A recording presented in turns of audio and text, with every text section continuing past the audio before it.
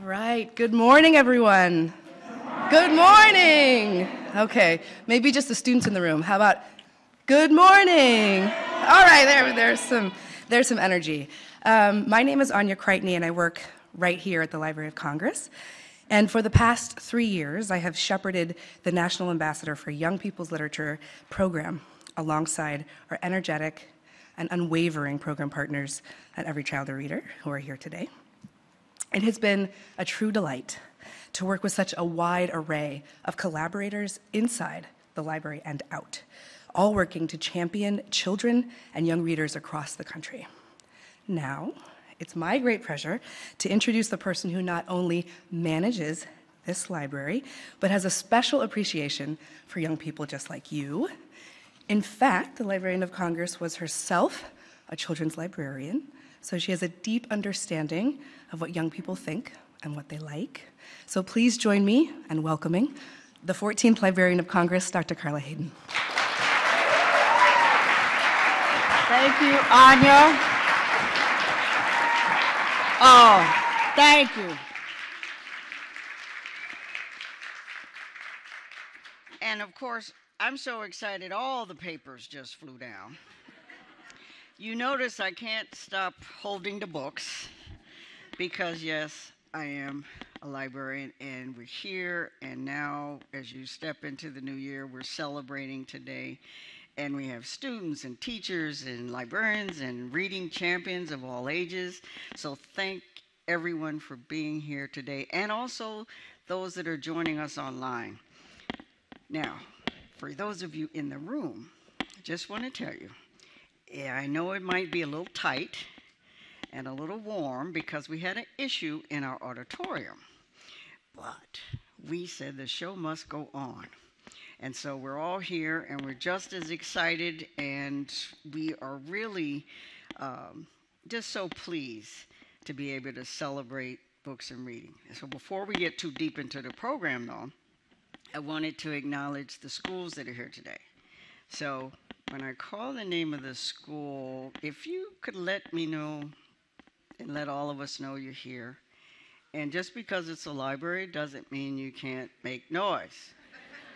So is Columbia Heights Educational Campus here? Oh, please. Can we can help? Columbia Heights?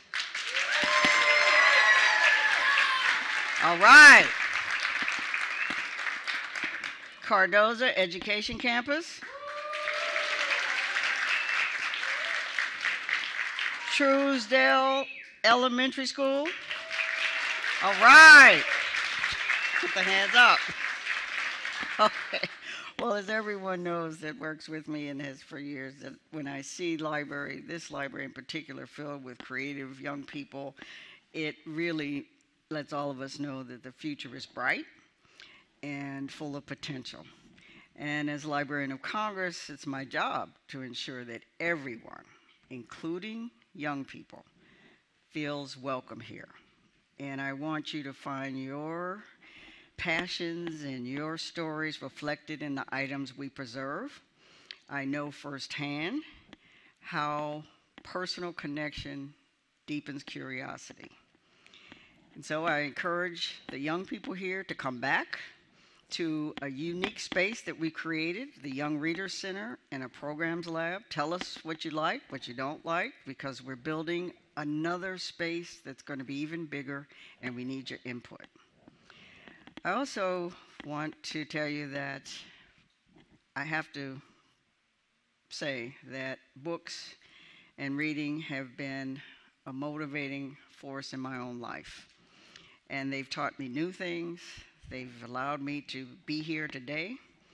And so that's why the Library of Congress created the National Ambassador for Young People's Literature program. We want everyone to be able to dream big and use literature to do it. In 2008, the Library of Congress enlisted the rock stars of children's and youth literature. And just the reception that Jason Reynolds and Meg Medina got when they came in shows you these are rock stars.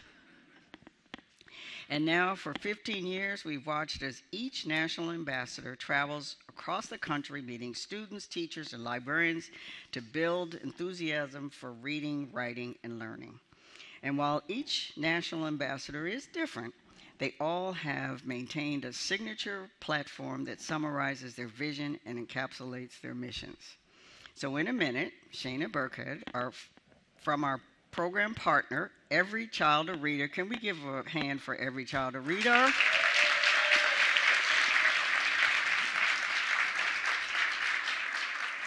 Will give remarks and touch on our impressive list of former national ambassadors. But before I turn it over to Shana, I must thank the Library of Congress James Madison Council, the Capital Group Companies Charitable Foundation, Dollar General Literacy Foundation, and Candlewick Press, Meg's publisher, who has generously donated a copy of Meg's books for each student in the audience today.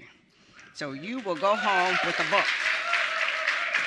So they make it possible to do this, and Shana, come on up.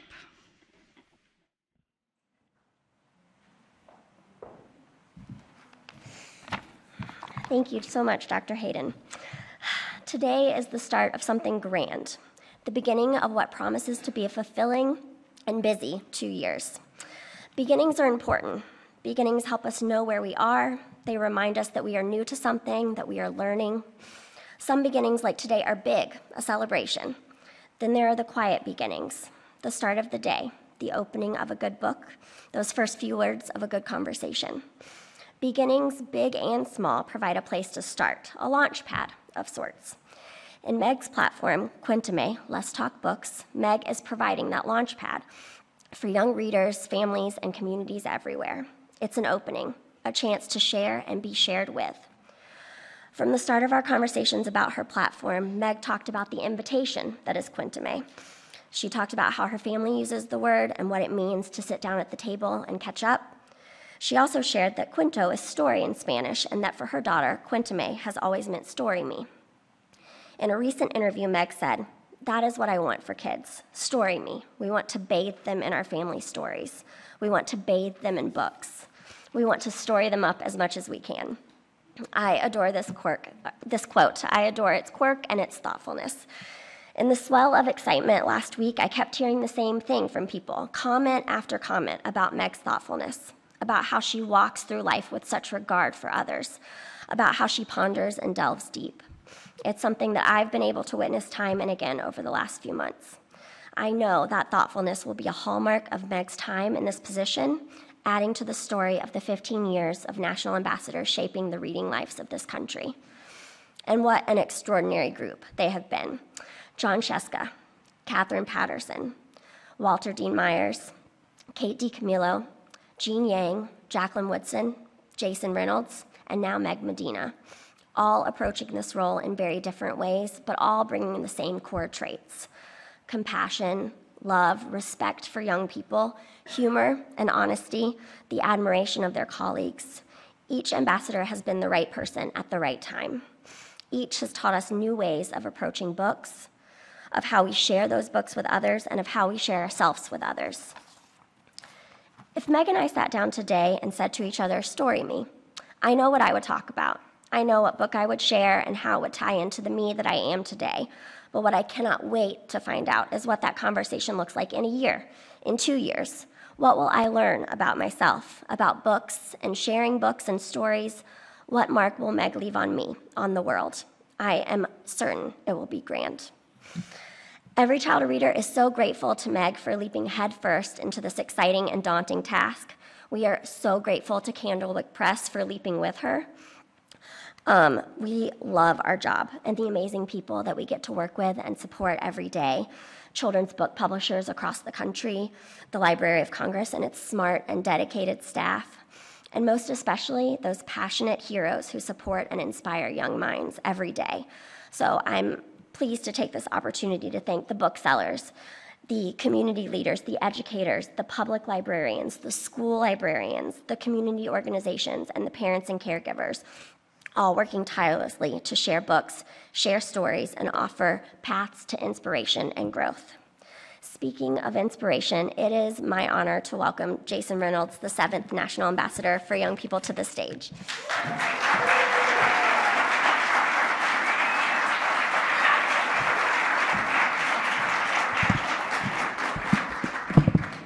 Good morning. Hi, everybody. Y'all good? Yeah. Okay. I won't be before you very long. I just want to speak. Actually, I want to speak directly to you, Meg, as you embark on this journey. 3 years ago, Jacqueline Woodson stood on the stage, our friend Jacqueline Woodson, and she passed this medal to me. And I thought, as I built this platform and worked with all these wonderful people to build a platform, that what I would be doing is engaging with young people to encourage them to read and write, obviously, right? Like, this is the part that's baked into the job. And then it all started. And it made me question, what exactly are stories for? Right? It's like, yes, I'm supposed to go and encourage them to take part of this, right, to take part in this and to engage with these things and to sort of use them for what? Right? Was the question that I had to sort of contend with, especially as we entered into COVID. And I realized very quickly that actually, even though our jobs are to perpetuate, proliferate the ideas around storytelling, writing, reading, learning, literacy, that actually what we're doing is proliferating and perpetuating the ideas around what it is to be human. And I think sometimes we can forget that. It can get lost in the making of the thing, right? In the object of the thing, when the truth is the object doesn't matter nearly as much as the human that holds it. And so my ambassadorship and what I learned, and you'll learn your own things, right? But what I learned is that this is human work. That what we're actually doing is tapping into the humanity of the most human amongst us, right? Helping them to hold on to that humanity so that they might grow up and actually save the world, right? Meg, it doesn't escape me that you and I get to be a part of this history, and that just as Jackie passed it to me, I get to pass it to you. And I want to tell you that the medal is heavy. Physically heavy. Like, it's this is the heaviest medal that you will ever put. I know you don't want all the awards. This is the heaviest medal you will ever put around your neck. But I want you to know that it's also heavy in other ways. That it does come with a weight. But I am certain that you have the capacity and the backbone to hold that. And more importantly, Meg, I know that you have the heart. Right? I'm proud of you. I'm grateful for you. Y'all are in for a treat, young folks. And it's my honor to be here to celebrate with you.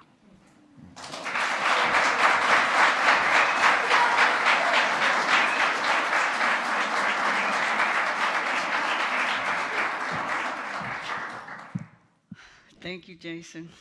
And another round of applause for Jason.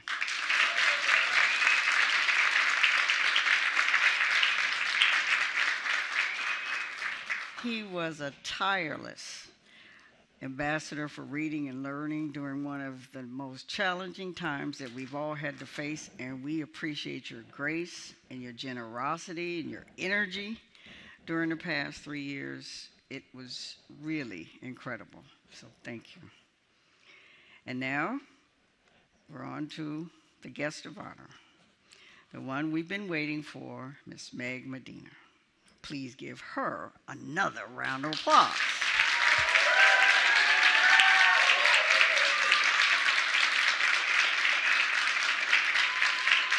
Because she is the new National Ambassador for Young People's Literature. And yes, this is a big deal, and the medal is heavy.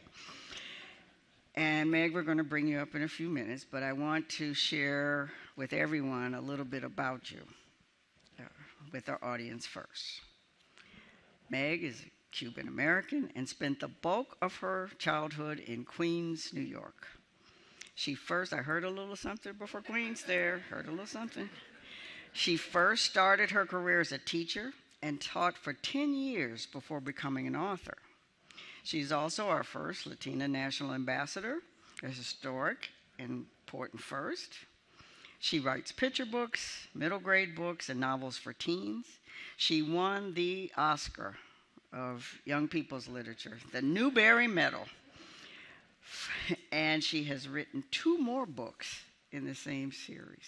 She's won many awards, including the Ezra Jack Keats Award, the Charlotte Zolotoff Award, the Pura Belpré Author Award, the Latino Best Book Award, a Syllabus Award, alongside numerous citations and commendations. She cares deeply about the books that children, teens, and families share with each other, and enjoys focusing on the ways culture and identity intersect through the eyes of young people. In fact, she will harness this superpower of caring during her term. Her signature program will invite teens and children and families to use books to connect with one another. And we're going to hear more about the platform later. She's an incredibly open person who welcomes your thoughts and, as Jason said, your stories and the things that you care about. She believes in the power of stories that we pass down through generations, and she believes in the power of family. In fact, many members, including her daughter, are here today. Could we have you stand up? These are the people. Yes, stand up. Oh, here's some more over here. I didn't get to say hello to you.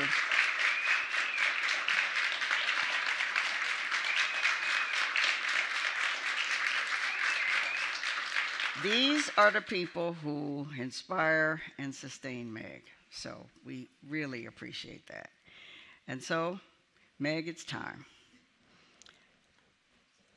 Everyone, please welcome the 2023-2024 National Ambassador for Youth, Young People's Literature, Meg Medina.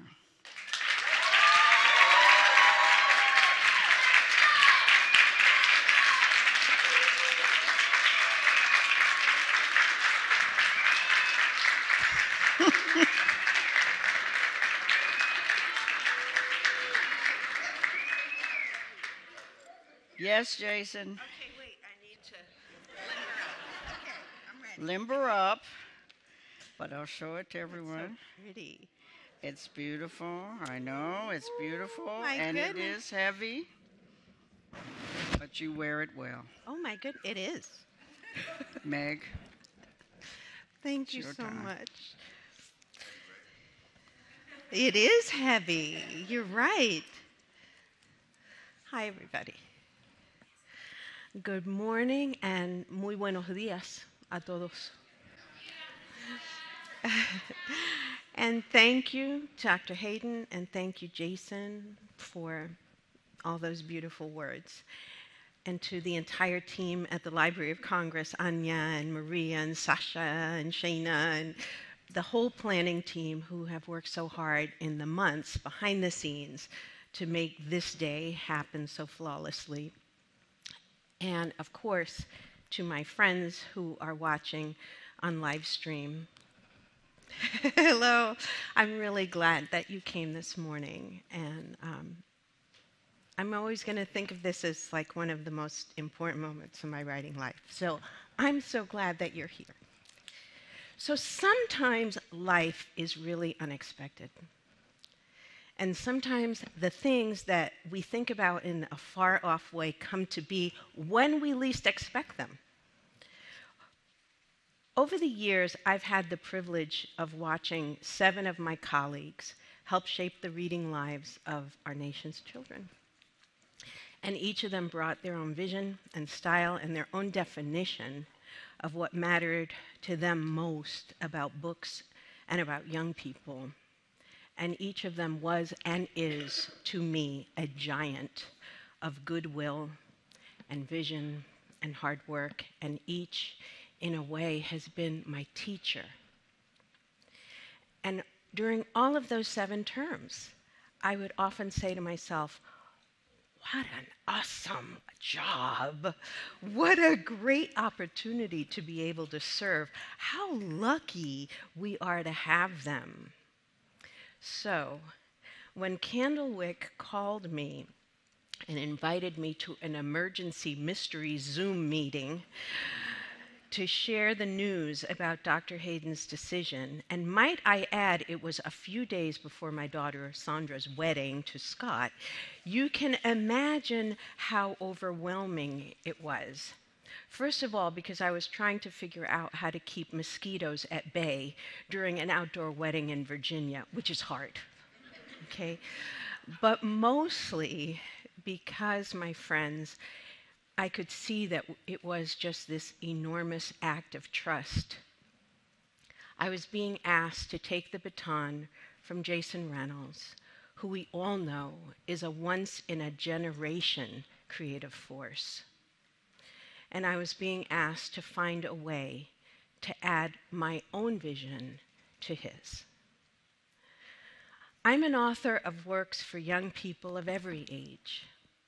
I'm also the first-generation daughter of immigrants who had to make their way in a new country with that sad mix of loss and hope that is such a deep part of that experience.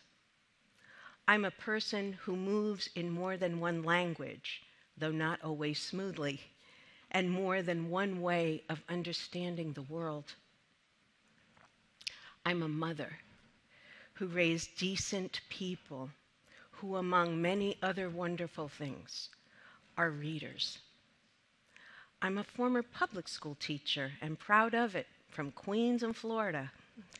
And I'm also, perhaps, your colleague and your neighbor and your reading friend.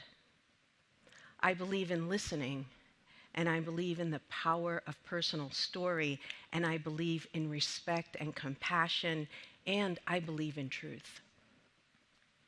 So those are the skills that I bring to this job of serving our nation's children right now at this moment. That's all 74 million of them under the age of 18.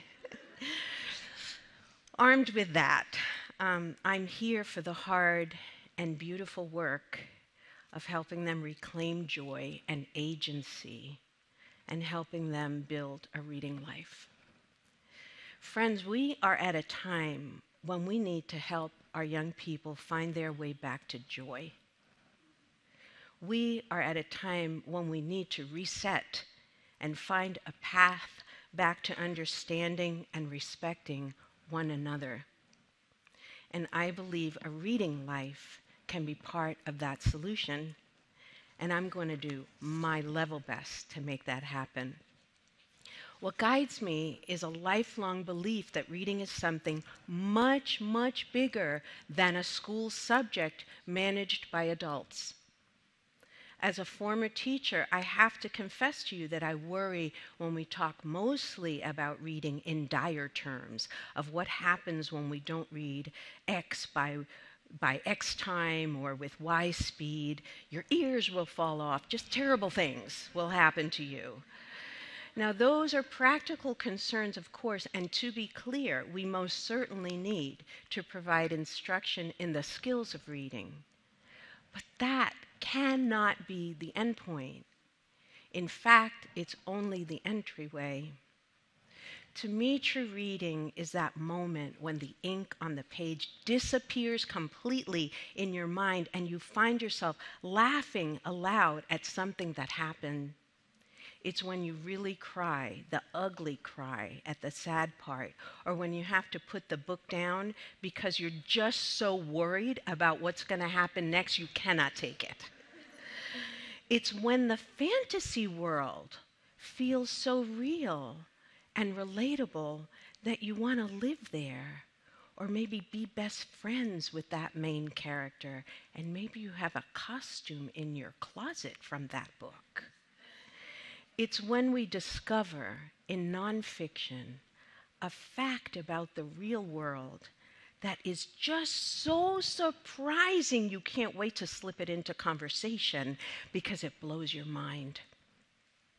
It's when you feel, though, that you have the agency to choose what you like and to follow what interests you enjoying everything from books that feel like cotton candy on your tongue, just evaporating, to those that feel so stark and true that it's like you got a punch to the gut. That version of reading has the potential to help young people truly come to know themselves. That version of reading helps them understand other people better. That version helps prepare them to step into the wider world on their own when we're not with them. It's joy and knowledge and refuge. So I am off to have a 2-year conversation with 74 million people about that kind of reading. Tengo los patines puesto. I have my roller skates on, which is what my mother used to say about busy people who had to dash from one place to the other. My platform is called Cuéntame, Let's Talk Books.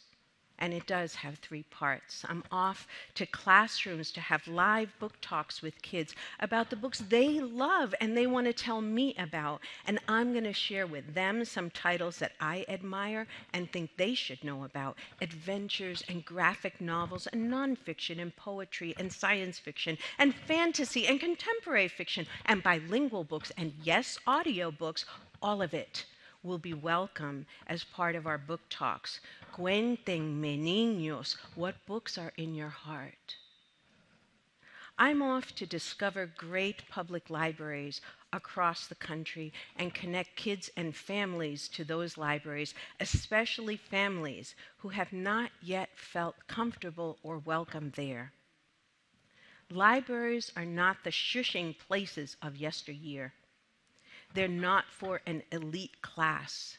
Not even this beautiful grand library excludes you. This space belongs to all of us. And I mean all of us, whether you've been in the US forever, for generations, or whether you've been here 5 minutes. A public library is a vibrant place, and it could be a building block of a family's shared literary life. Cuéntenme, bibliotecas. How are you connecting with families? I'm off to create a curated collection of recordings of authors who are writing for young people, authors who are thinking so deeply about young readers and holding their true experiences sacred on the page. Helping kids discover new things to read and new authors to follow helps them know how to keep exploring. Cuéntenme, authors, why do you write what you do? What do you believe about yourself as an author? What do you believe about young people and about the work you make for them? So you can see, I'll be busy. I'm going to be in conversation in a second with Dr. Hayden. So in closing here, I want to tell you that I'm keeping Jason's words very present. This is heavy. A few weeks ago, though, in a private conversation on the phone, he said to me, Meg, here's the thing. It is an honor, but it's a job. And keeping it real, people. So I am entering this with a sense of service to our country's young people. I'm going to work hard for you so that when it's my turn to pass the torch to the next ambassador, I will have left something for them to start with.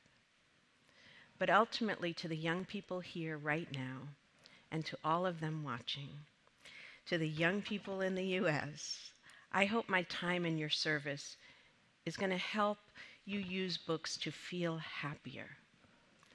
I hope my meetings with you are going to help you use books to know your friends and your family and your neighbors better. And above all, I hope that these 2 years I spend with you will help you see yourself as powerful literary citizens, no matter your age or circumstance, and I really look forward to our time together. Bye.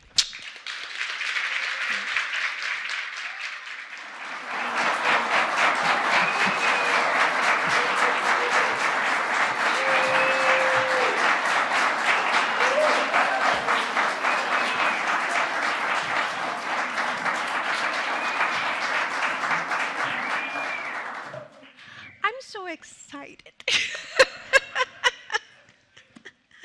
Hi. And you've got some books. I brought some books too. You can't have two book people who aren't going to book talk. And we'll talk about book talking. That's right. But let's start with the fact that you're the first person with a Latino background to serve as ambassador. What does that mean to you? Well, so it means multiple things. I'm the ambassador for, as I said, all the nation's children, but I am very aware that this will hold a special place for Latino kids. And so what I bring to the role, I think, is this, like the knowledge first that there's not one person who can represent this entire group. We're so diverse across every country and every way that you could possibly make a community diverse. It is true about the Latino community as well. But I think what I share with like young people who are Latino in this country are a few important and potentially embarrassing things. The first is that I was born here, and so I have had to navigate two cultures at the same time. How to be Latina or Cuban in my mother's house and in my family, how to be American in school. I speak Spanish, but kind of lousy, so there are moments where I don't know the word or I have to go hunting and pecking for it. I write English much better than I do Spanish, of course, and that ends up being sometimes for Latino kids a source of, like, am I here? Am I there? What group do I belong to? Our parents sort of hassle us about that also, you know. And I feel like I can be an example, an answer to the stereotypes sometimes that are damaging about Latino families, that we don't read, that we don't value education, like those kinds of things. So I guess what I'm hoping is that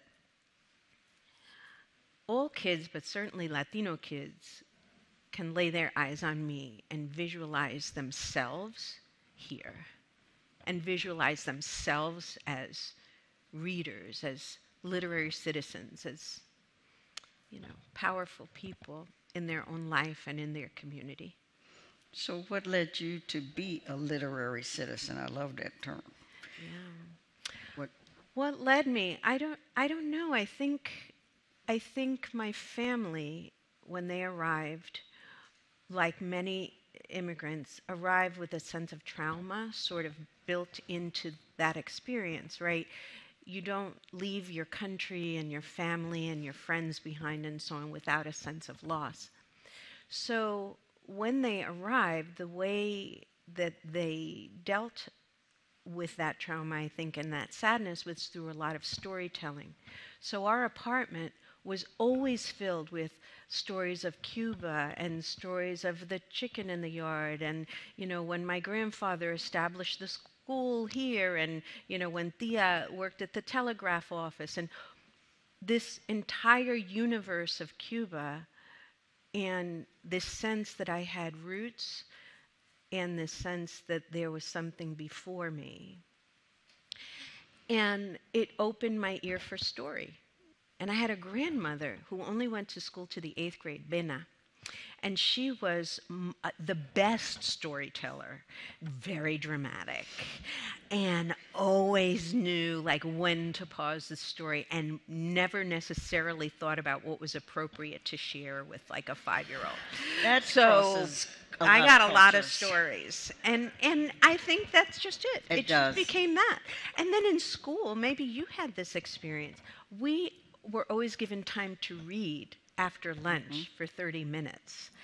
And it became a habit. It became something that I look forward to. I'd run like crazy during recess. I'd run till like when you run so hard that you get a headache, and it pounds in your head. I'd run like that, and then we'd come in, and there was a book. There was a place to just sort of reset. So I don't know. Story, I think, was just used as a way in my life to feel better. And it just kept growing, I think, from there. And family, you mentioned that, played a big part. My what? Your family. Yes. And so in your characters and your stories that you write, family comes into you. Is she in there? I'm so intrigued by family, right? Because they love us so deeply. And sometimes the same people who love us can hurt us so deeply, right? And sometimes we have, there are foundation, there are frustration, there all the things. But that is family, right? That is what it is. And I grew up, I don't know if this happened to anybody, but everybody was in my business, right? My aunts had opinions about what I was doing. My mother had opinion, if I did something wrong, there had to be a collective response, as they discussed what I had done, So if there was never, not even remotely, the idea of that my mother was only in charge of me.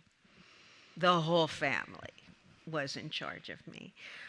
So, yeah, I love writing them. And I love writing quirky family, flawed characters that we love anyway.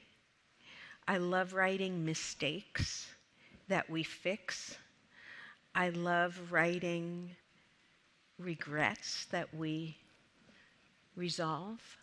I think that's the human experience. That's the experience of family. Cuban families, everybody's family, One of the universal things that you wrote about, we talked about as we came in. As I came in, I had, of course, the Newbery Award-winning book, and then I slipped in this one. Yeah. And the security people asked me about this one. Of course they would. Okay. Did you get a Can detention? I say it? Yes. Jackie Delgado wants to kick your ass.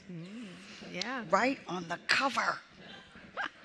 That's the first line. Spoiler alert, the first line of the book. Yeah. So, we talked about that. Am I in trouble? No. No, it's a bestseller. Can't do better than that. Your editor told me that. But one of the things I shared with you was name was different, but the sentiment was the same for me. You Some got young bullied. ladies, Yeah. said the same thing in another place in Chicago. So Yeah. this universality too, it's your experience. So how did this happen? How did this happen? It happened. I was in your same shoes. A girl, the first chapter of this novel is almost verbatim the experience that I had, except that I was in 7th grade as opposed to 9th in this novel's case.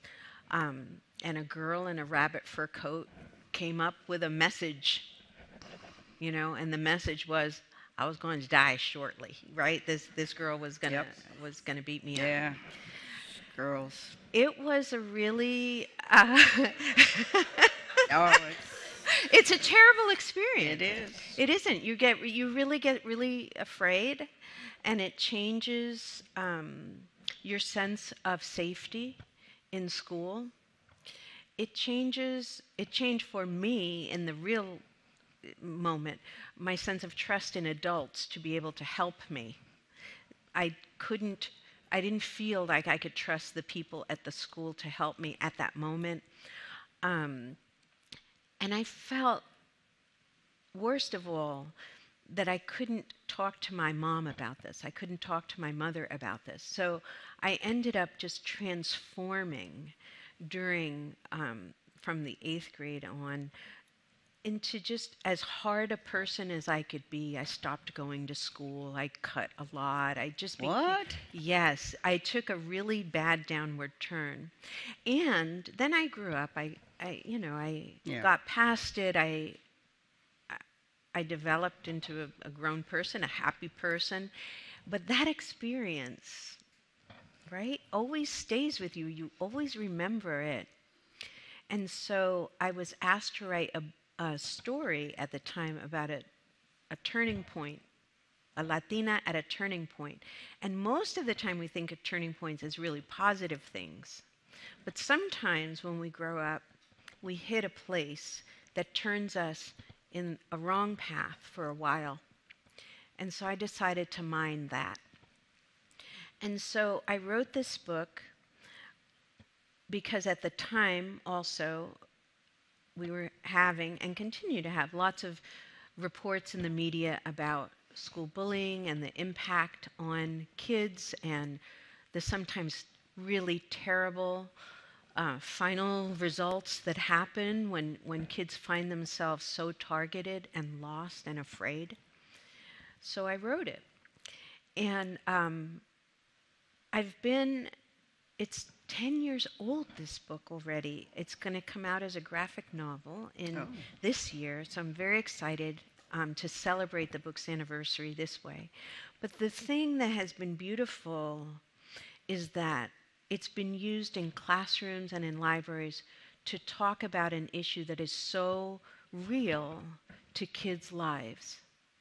When I go to schools and I talk about this novel, there's always one or two kids afterward who want to stay and talk to me, and their question to me is, what do I do? I'm in this spot, what do I do? How do I feel better? That kind of thing. So I think for me, this book helped me make sense of something that was really painful that happened to me. But the joy of it is that you can take something really hard and in reading and writing, transform it into something that is powerful, that can move the ball, that can create change. And so young people are talking about this book. Like, who am I in this story? Am I Yaki? Am I the bully? Am I the victim? Am I like, what do schools do now that's different? What can we do that would really be helpful and change this? And I talk a lot about the ecosystem of bullying in a school just generally. Not only student to student. Sometimes it's student to teacher, bullying like a substitute. Sometimes it's teachers and how they bully students and principals to teach, like the whole thing. So the conversation has been so rich around it. And of course, people get concerned sometimes about the title. They look at the title and they're like, my hair's on fire. We can't possibly have that book. And what I always try to remind people of is you need to look at the whole book, at the whole story, at what it's asking kids to examine, and not react to like little pull things, right? But to really react to what is the potential for good in this work? Like, what can this book do? So, yeah, that's that. And to realize that maybe young people use that term. Yeah, I'm pretty sure. Just a little bit. You see how I turned her name into Jackie, because that was my nemesis. But that's the thing. There's a truth to it, and to try to deny young people,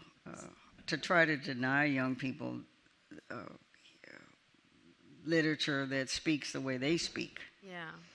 And that tells their stories. It's something adults are trying to do they've done it for a long time, but even now more.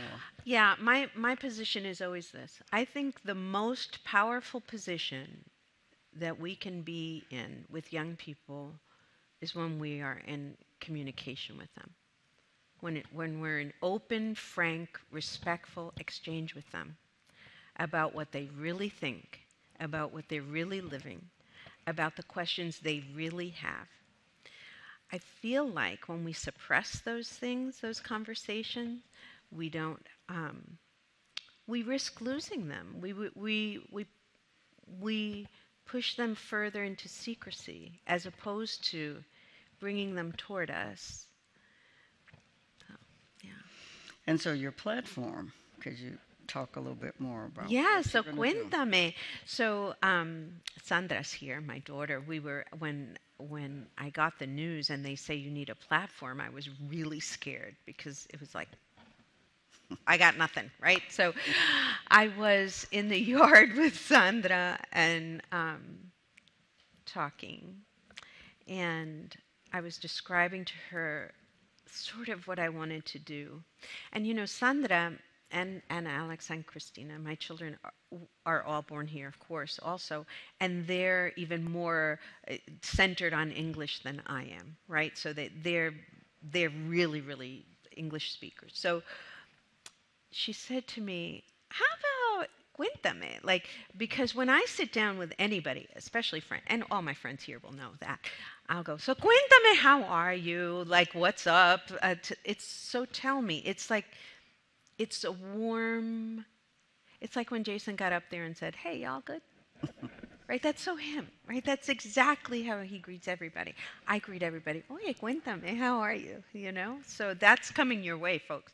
So, but when you break it down, Sandra pointed out to me, she said, it's story, cuento, and me, right? Me, story me. And you know how little kids are when they come up with phrases like that are like, story me is a wonderful thing.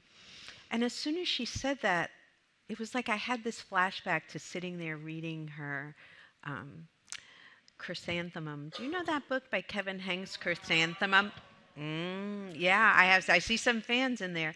Chrysanthemum and just all the different books that we enjoyed together.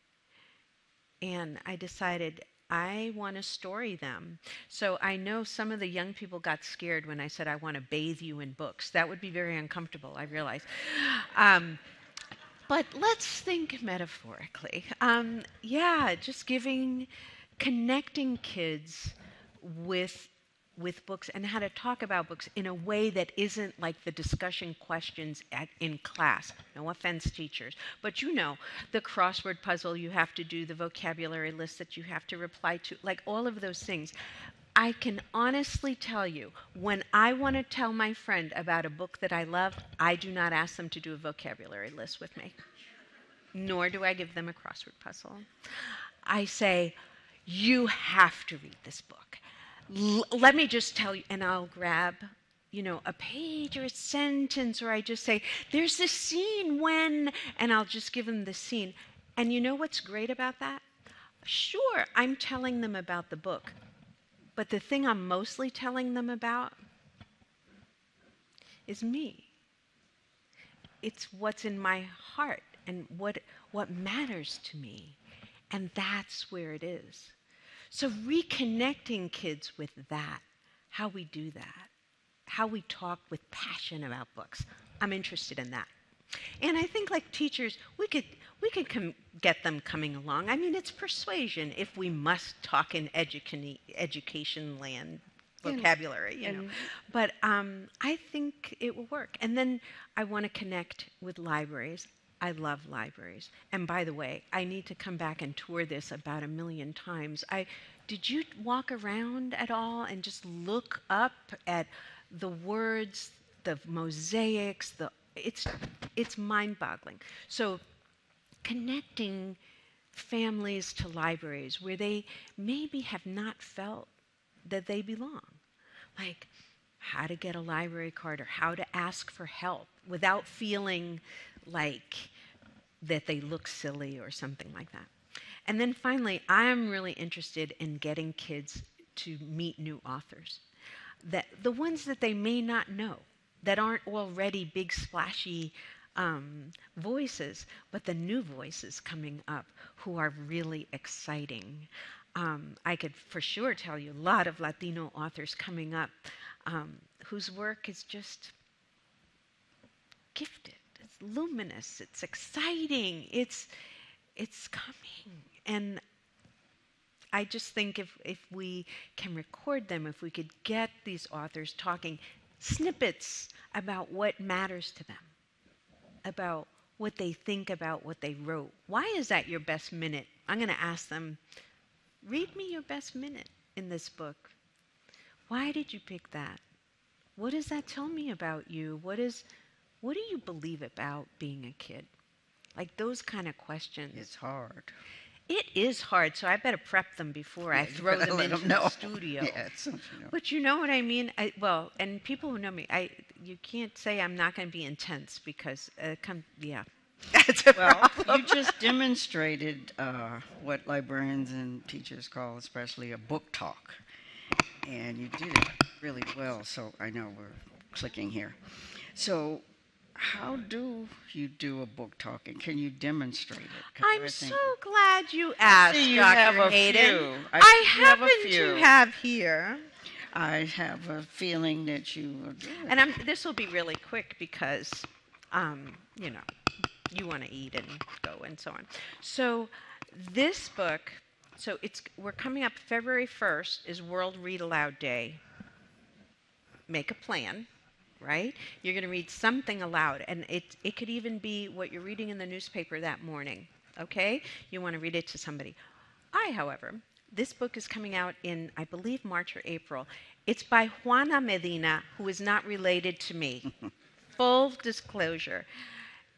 Mira, Elena monta un bici. Elena rides a bike, and if you flip it over, you see? You can read this book in Spanish or English. So, do you remember learning to ride a bike? That was painful too. Yeah.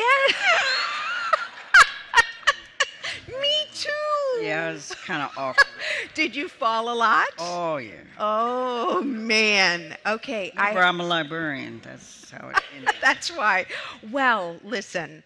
Elena has the same problem. Elena wants to ride her bici, which is a bicicleta, and she gets on there and she has some trouble. But what I love about this book is that when you are about the age that you're learning to ride a bike, you're also about the age that you're learning to read by yourself. And this book is for kids who are learning to read by themselves. And I guarantee you they're going to have moments where they wobble, and when they crash, or when they go, as happens to her, cataplum. This is such a great read aloud because you can go cataplum, cataplum, cataplum in Espanol, or you could go kerplunk, kapow. You could fall lots of ways in lots of languages. And so I think this book is magic. And I would love to read this aloud with kids. So that's how I book talk, right? I don't say about, do I have a chance to do one more? Needed this. Okay, you see. Back in the day. This might have been helpful. Because I took to reading, not biking. So you know who taught me how to ride my bike? Was my cousin Ada, who might be watching today. And I don't know if she remembers it, but it was on the street in Queens. And the moment that I remember is that Ada, who I used to think looked like Cher back in the day, right? Cher. She was running next to me, and I was pedaling, and suddenly she wasn't there. And that moment, when you're by yourself and you're like, I got it. And then Kaplump. Right. Yeah, that was the moment. But it happens.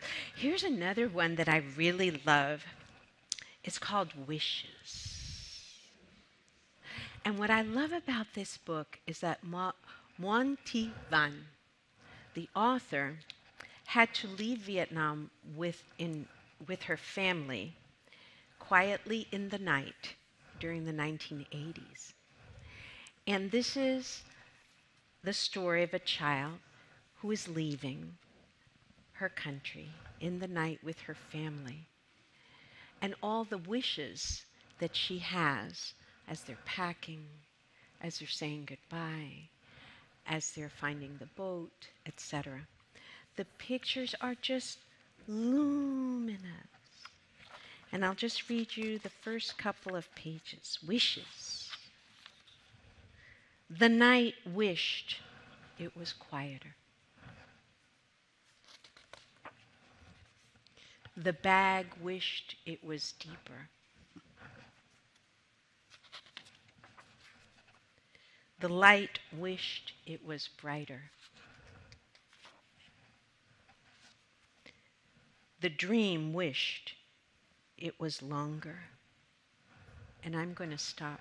The pictures are so lush, and it has like a nice rhythm, and you can learn words. You can, dream wishes. There's all kinds of ways that we can explore it.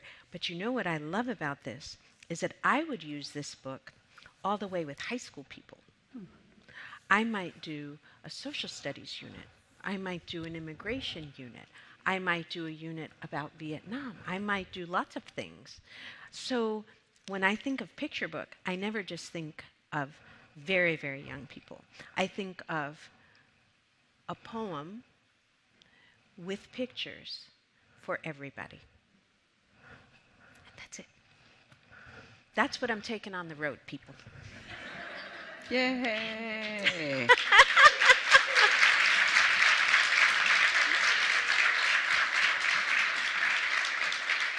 I'm still keeping this one. Yes, no. Got this one. Keep that. Got that long One. That's what book talks do. And we're surrounded, too, by people who want to share that passion. And I just want to give a shout out to some of the advisory committee members that are here. If you could just wave and... Well, Deb Taylor, you're here. Yeah, there they are. Look, they're so caught up because they're like, when they see a master book talker, we all know one when we see one. So we're going to have some time for questions and answers and things like that. But is there any advice that you would give to people who are looking for their passion that you've obviously found in sharing stories and books and things? I do. I think that we need to let go of a lot of shoulds. I think you should, adding a should, my advice is to follow the things that interest you. Read widely and in all formats. Audiobook, graphic novel, novels, nonfiction. Try it all. And read things that you don't immediately go to. Like sometimes I don't know if you do this. I stand in front of my shelf sometimes and I say, what's not here? Right? What's not here? And then I try to find something that I can put there that is a new form that I'm not familiar with, or an author I haven't read before, or whatever. But the thing is, don't be afraid to put down a book. Oh, thank you for saying that. Yeah. Book guilt. Yeah, yeah. You have to finish it like your broccoli. Yes, I know. There are good recipes, however, for broccoli. We can talk about those later. But there's so many thousands and Yes. thousands of Yes. books. You need permission to put a book. If it's not the book for you, find one. Yeah, I know. Please talk Sometimes about that. we make people finish books that they don't like. Yeah, and I don't think that's really necessary. You can give a book a chance, right? You give it a chance. But like if it's not happening for you, there are just so many, Thank you. right? So just go find the next one. But the one thing I do though, when I quit a book, it's like a breakup, right? I have to think about what didn't work out here. Right. You know, were the words too hard? Was the subject too, like what was it that turned me off to it? And then I'm off to find the thing. And do you have like a lot of people in your life who say, oh, you should read this and advise you? Like, And what's your favorite book? Yeah. I say, I haven't read it yet. yeah, right? I've got a few contenders, but I count on my friends to tell me the books they're reading. My friends who have blogs and things like that, but also just my friends who say, "Hey, did you read that?" When they're passionate about it, I'm like, "Oh, okay. I'm going to try that. I'm going to pick that up." And I do the same for them. I try to bring them things that they may not be aware of. That's it. A new recipe. Yeah. We are going to have snacks, I think. So we should. So the advice is to be open to new things, but not to feel that you have to follow through on things that. No, not all. Don't I mean, really, there are too many good books in the world to suffer with one that is not doing it for you. So if it is not the book for you, it's for someone else. That's the point. Yeah. It could be for someone else. Yeah, for sure. Well, let's open it up. We have mics. Do you want to run it? Well, thank you, everyone. Wasn't that fantastic? Let's have a huge, huge, huge round of applause. You can stay there. Can you hear? Yeah. I might ask a question from the floor. And I'm here by myself. Can we? The Well, ambassador will see you now. right, exactly. This is office hours, everyone. Well, now it's time to hear from you all in the audience. As you have seen, Meg is kind and compassionate. She's warm and she's eager to hear from you, especially the students in the audience. So the librarian mentioned questions a couple of times. I hope you had your listening ears on and your questions at the ready. So we have a mic runner here in the center of the audience. And if you have a question, just raise your hand. And perhaps you can say your name and your school. Allie, right here in the white. My name is Maya, and I have a question. Meg said she would visit schools, right? Yes. Is she going to visit that public school she once taught in? Oh, very good. Interesting. I don't know. They have to, I think, for me to visit, they have to apply, like there's a whole thing. But wouldn't that be something? I'd love to.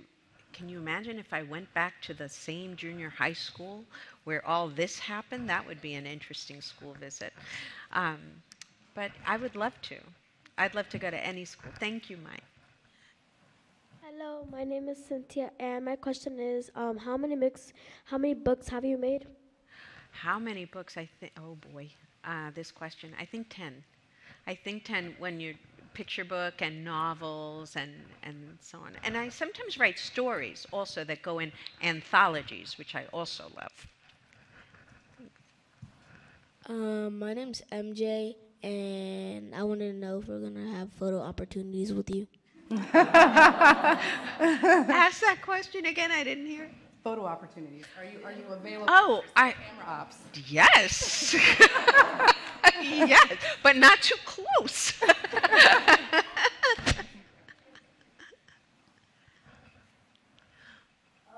Hello. Hi. Let's go here and that right here. Yeah. Hello, my name is Aaron. I'm from Cardozo. And do you prefer fiction or nonfiction for fictional books? Oh, man. Okay, so I write both. I write mostly fiction, although I have two chapter books that are nonfiction. One is about Pura Bretre, which comes out this year, and one is about Sonia Sotomayor, our Supreme Court Justice. So I love them for different reasons. I love the emotion that I can sort of mine in fiction, but I love knowing things and discovering things about people and places. So I like to see like spaces, classroom spaces, community spaces, where we mix fiction and nonfiction, where we pair those things for like maximum impact, right? So that you know the actual things that happened, let's say in a time, and you also get to have a story that's sort of set in that time. So I don't know. I love them both. I write mostly fiction, but I love them both. Right here. My name is King, and have you ever read a manga? I haven't, should I? Oh, manga like the comic. Well, I'm not a big manga fan, but something tells me you might be. Are you? What do you love about it? Why can you recommend one for me? I love the art style, and I recommend One Piece. Okay. Oh, this, of course. This has a history there. Thank you for that recommendation. I'm going to explore. Thanks. Right here in the center kit. Yeah. Right here. And yeah. Hi, my name is Jada, and my question is, how old were you when you made your first book? Oh, so that's an interesting story. I think 40 was when I first started writing. I know, ancient already. Ancient already. All right, so here's the background on that and what I want to spare you. I didn't know, growing up, I didn't know any authors. Growing up, I didn't know anybody who worked in publishing. I didn't have any idea of how a story would become a book. Like, it seemed completely out of my league. And it took me years and years and years of trying many different jobs that I liked to get the courage to try to do this myself and figure it out myself. So it took me, I was a teacher, I did lots of other jobs that I really loved and liked, but the thing I really wanted to do was write stories myself. And it took me a long time to have the courage to say, I'm going to try. So, you know, one of the beautiful parts of now, when I see authors doing school visits, when I see kids writing their own novels, penning their own stories, posting them on blogs and so on, it's like, that's right. You do not have to wait until you're 40 or later. Now, on the flip side, I would say that I meet a lot of people who feel like, I'm never going to do it, I'm never going to, and I say to you, there's no age, there's no time that blocks you out from doing anything you really want to do.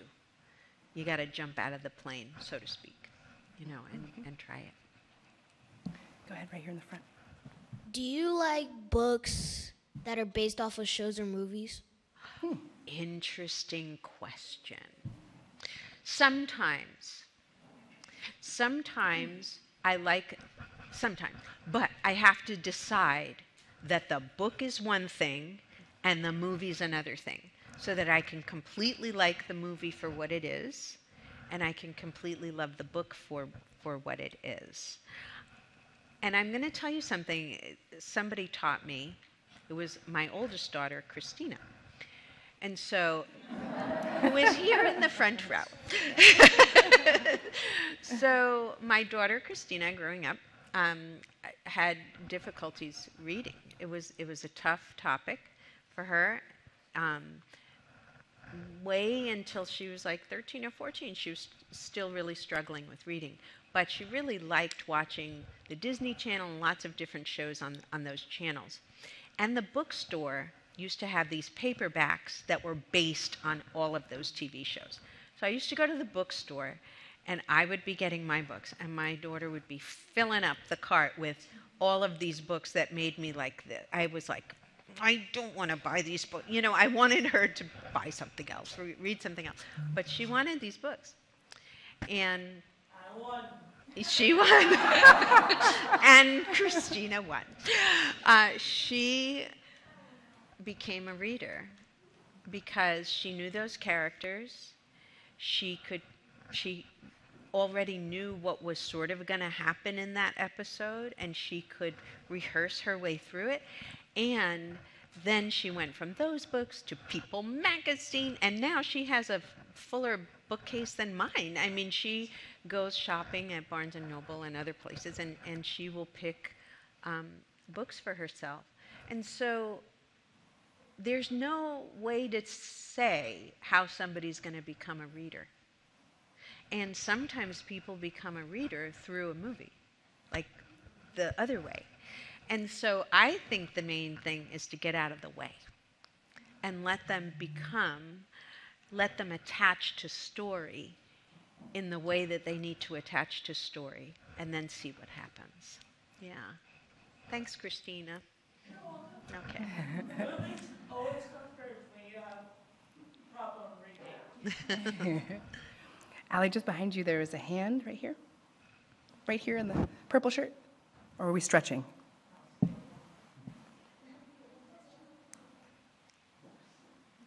Okay, thank you. My name is Elvin, and have you ever had any goals? Goals? Yeah. I had. And in fact, when I decided to become a writer, I wrote them down. I said to myself, I was really shy. I hadn't been writing, and I shy about being a writer. Like, I was afraid to say to people, I want to be a writer. So I wrote a mission statement for myself, and I wrote a whole paragraph about what I wanted my life to look like one day around books.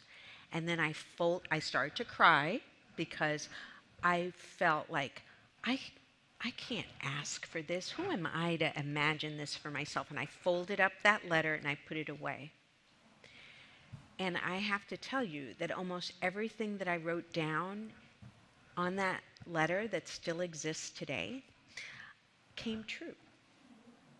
So there's something about being able to put in your mind a vision of who you want to be that helps you start to be that person. So I don't know. That's the time that I had to really write goals the most for myself. I think we have time for these two last questions. Just over here in the, right there, Kit. Yep. Right behind you. Right there, right behind. I love these questions. They're wonderful. Have you ever made sofrito? No. So, have I ever made sofrito?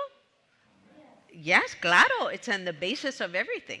Tomato, okay, sofrito is tomato and green pepper and onion and garlic, and it is the basis of essentially every Cuban dish that you will ever eat. It's just yummy.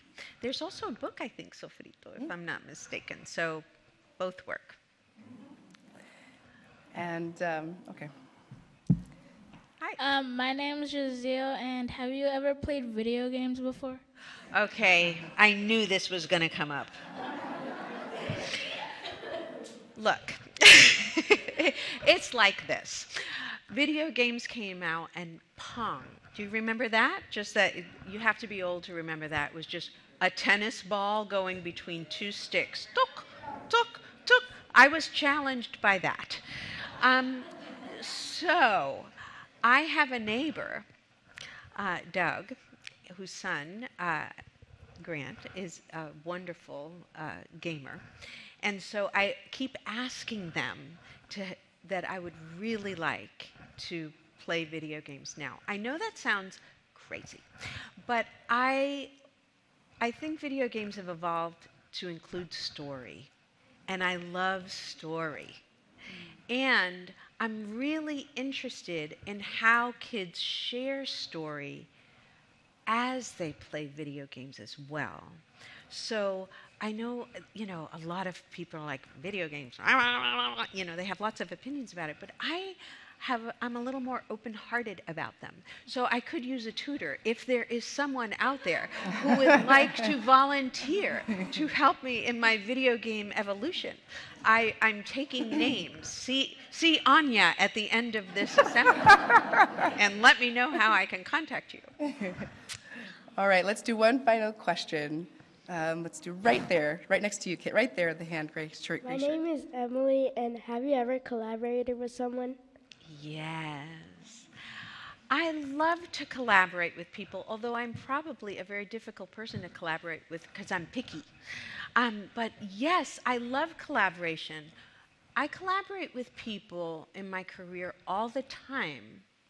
So you're looking at me with my books, but the truth is that for this book to happen, or this book to happen, I needed my agent, Jenny, who sold the book. I needed my editor, Kate, who made the book better.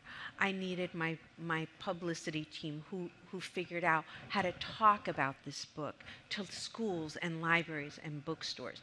I needed editors of newspapers who were going to talk about this book. I needed friends who advised me when I was writing this. Like, it takes a lot of ideas and a lot of working together to make any project like this, any book, happen. And then sometimes I do writing like in anthologies and so on. And we have to work together to figure out how to make our stories fit and how to make the book sing, so to speak, right, with all the stories together. So it's a good skill to have. And the skill is basically this. You have to be able to tell people with courage what you're thinking. You need to be able to listen to what they're thinking is the right way to go. You need to find compromise sometimes. It's a skill. It's negotiating. And I think I'm going to be taking that skill with me as ambassador, because I have to listen, and you have to hear, and I have to hear, and we have to work it out together. Yeah. Didn't she thread that beautifully, everyone? Please, let's give her a round of applause. Meg Medina, 2023 National Ambassador for Young People's Literature.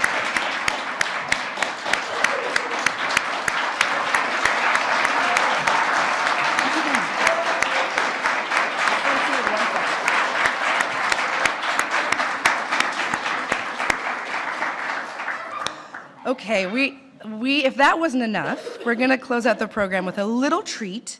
Meg gave us some homework with video games, so I hope you all were listening. Right now, note cards, or very shortly, will be passed to you with some pencils. And on that note card is a question. I'll read it to you. What do you want the ambassador to know about young readers like you? I'll repeat it. What do you want the ambassador to know about young readers like you? And on this side, it's addressed to Meg, and you fill it in. You can even write in your recommendation for your video game. And Meg, being the scholar, researcher, and ever-curious author, is going to take this into her advisement as she goes on, all touring the country. So please, those who are watching online, I encourage you to share. Send that feedback to literature@loc.gov. Again, literature@loc.gov. And really, there's no more else to say except please, let's give her one more round of applause.